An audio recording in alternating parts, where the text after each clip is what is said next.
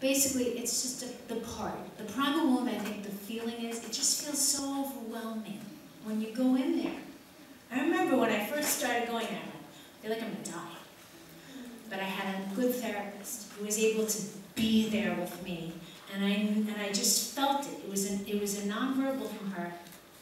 She can handle this. I felt it because she had done her own work. And I think that, and I'm going to say, I think that's why I'm very effective with kids, because I've done my own work. I have cried buckets. I have allowed myself to work through and cope and find ways to explore with all my interventions to make sense of these big feelings that are in the right brain that aren't sensible at all. They're quite messy, and help organize them and put them in parts and pieces and externalize them and see them for what they are. Yes, they're trying to feel felt. They're trying to get you to feel their experience with them. It's called projective identification. And actually, that's therapeutic. When we feel something from someone else and acknowledge it, wow, I think you're really trying to make me so mad right now because there's a part of you that's feeling so mad right now. It feels helpless. I feel that. I feel how helpless you're feeling right now. And I'm so sorry. I wish I could do something. What can I do for you right now, honey? And they may not be able to say. And you know what, honey? I'm just going to stay right here. Never say it's okay. Never say it's going to be okay. You just say, I know this is hard. I'm right here. That's it. You don't even have to say anything more. You can say, I feel what you're feeling, honey. I know it's having empathy for the pain. I know this is painful. I know this is hard. I'm right here. Let me just say something. When we do it abruptly,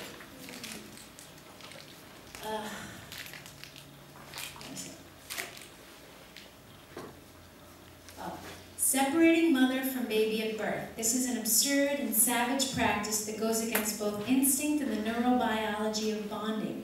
Because of the strength of the first imprints, a newborn should not be separated for a minimum of 8 hours according to best birthing practices. The less interference with the bonding process, the better. Think about that, because I'm not a brain scientist, but the mother, her mirror neurons, the baby's reflecting, also their mirror neurons, they're having experience. The mother releases oxytocin. That's the bonding love hormone. And the baby, also with the mirror neurons, they release oxytocin. So I come into the world, even though I know you may not remain my mother and parent me, but I come into the world, not, oh, okay, now with a new mom, I'm not familiar. Where'd she go? Where's my mommy? What happened to her? This smells different. We go into, you see? I mean, think about it, right? Doesn't it make sense? Yes, but it's hard to do with this practice. This is new stuff, new understanding. So I'm not, and 3 things is in brain science. When we think one negative thought, we need 3 positive things to help soothe and nurture that part. So I tell kids there's 3 things. You're doing the best that you can, and that's good enough. You're learning, and it's okay to make mistakes. We all make mistakes. Modeling, I make mistakes, and that's how we learn. And with kids that are very hard on themselves and feel easily criticized, take their mistakes very personally, that means to me they're experiencing shame. Shame is, I'm all bad. I cannot separate myself from my action. When I do something wrong, I'm all wrong. When I make a mistake, I'm the mistake. I cannot differentiate, so we want to differentiate for them. When you make a mistake, you're not the mistake.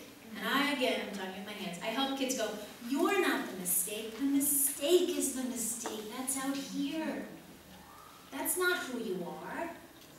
You're learning how to do this. And that's the modeling from the parent, separating that out. And I'm going to help you grow that part. That can feel good about yourself when you make a mistake. okay, right? We are not perfect.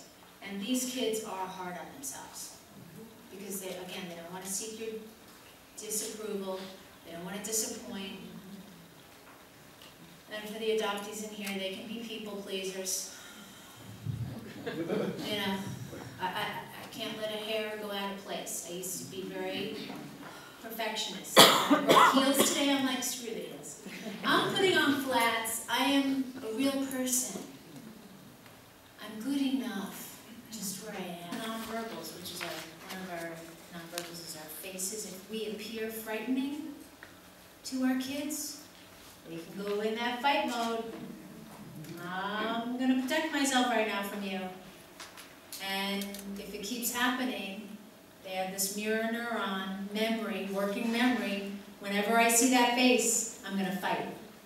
So we have to do otherwise to create a new experience in relationship with them. And it can take years, which I know parents don't like to hear, of that consistency. And a little hair trigger could trigger it. You know, we're human. We make mistakes. I'm a mother, yes, I make mistakes. However, the biggest piece, the nugget, is there's repair.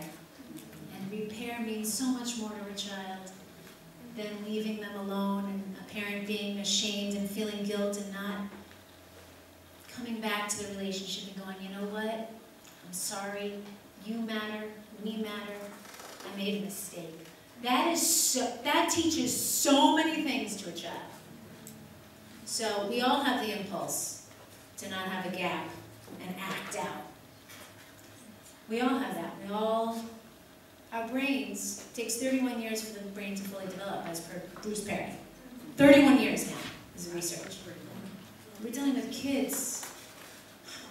Their ears. Their brains aren't fully developed. They don't have the capacity like we do. We have to lower our expectations also with these kids and meet them where they are.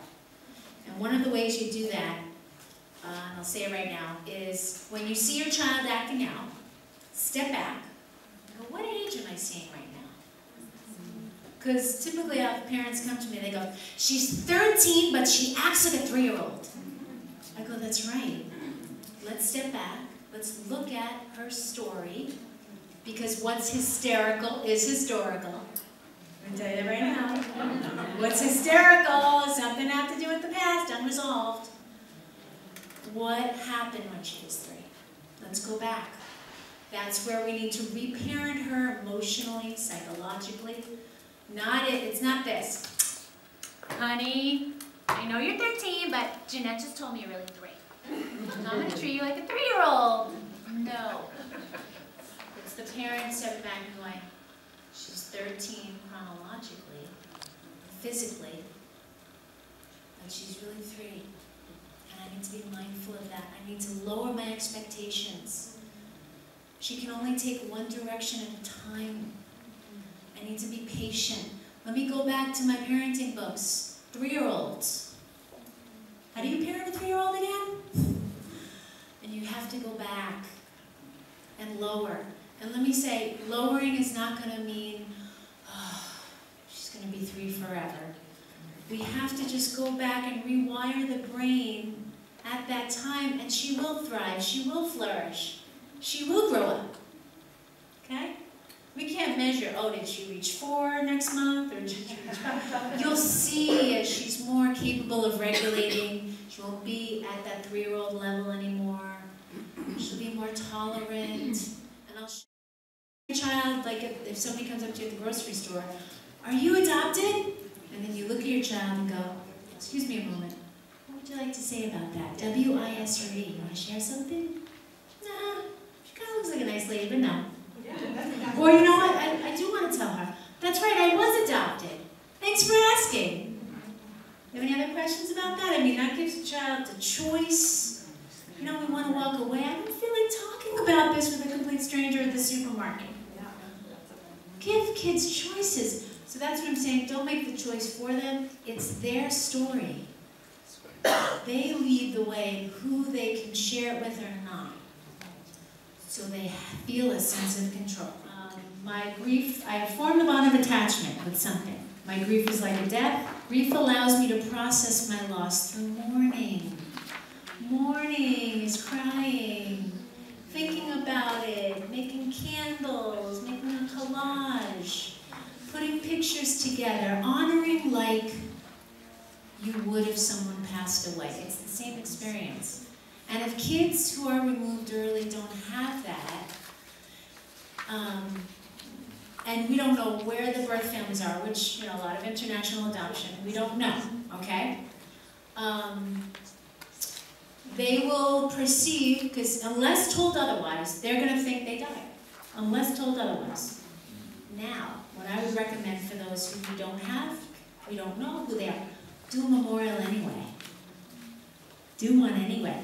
I do one with candles. I have the candles of the birth mother, the birth father on Mother's Day, Father's Day, the day before, weeks before their birthday, to honor those two people who brought them into the world.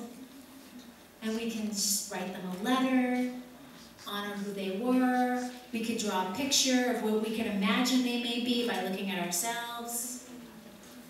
Honor that loss. I had an adoptive parent come to the support group. Her mother had recently died.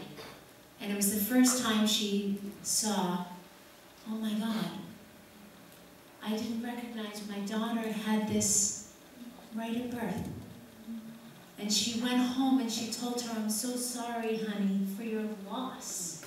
And I recognized it through my own loss. It was huge for this mother, and it brought them closer together.